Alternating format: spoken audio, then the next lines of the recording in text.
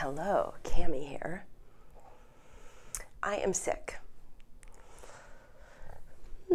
I hardly ever get sick, truly. Like, it's such a blessing, and I hardly get sick. But I am sick. Just a cold. I don't know. I haven't taken a test yet. We'll see. I think it's just a cold. But I'm on here while I'm sick for a couple of reasons. One, a big reason I do this YouTube channel is to kind of demystify, like, oh, what is a yoga therapist? What is yoga therapy? What is a health coach really? Like, what do they talk about really? And as you know, like, for me, the health coaching is really about like trauma recovery. So I wanted to show you and model for you ways of breathing. So I don't know if you're noticing how I'm breathing when you're sick, and just some things that a yoga therapist and a health coach does when she's really sick. It's been a few days now. So this is a heated, that was Mischief. Hi, Mischief. This is a heated pad that I'm just keeping on me. It's comfy. This is even more hot beverages than I usually have. Use your neti pot. I can do a whole thing showing you how to use a neti pot. You can also get those things that you get them at the drugstore, and you put the salt in, and then it has a filter. You kind of shake it up and you turn it upside down. So that'll work too. The neti pot is kind of preferred because you're not shoving it. You're like with the thing with the filter, you're really squeezing the water up there. May not be great for your mucous membranes. This is just using gravity.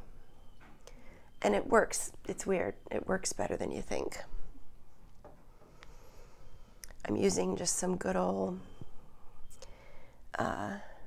petrolatum, I think we'll call it.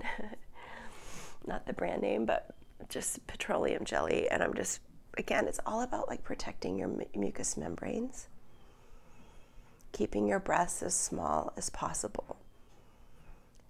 Basically, try as hard as you can not to cough. The first time a doctor ever told me that, it was so annoying to me. I don't know if you know this, like, I used to get pneumonia all the time, bronchitis all the time.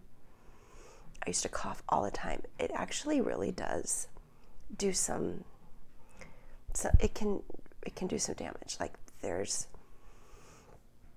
something that's good about it. Our body's trying to get everything out. But in general, do everything you can to avoid coughing. Breathing in and out through your nose. You may notice that I'm doing this thing where I inhale and then I speak on the exhale.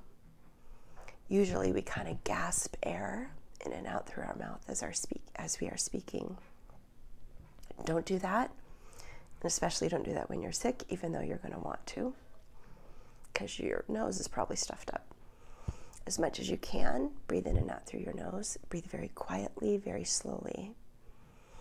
I also put this stuff on my chest and on the bottoms of my feet. I think it helps and it feels good.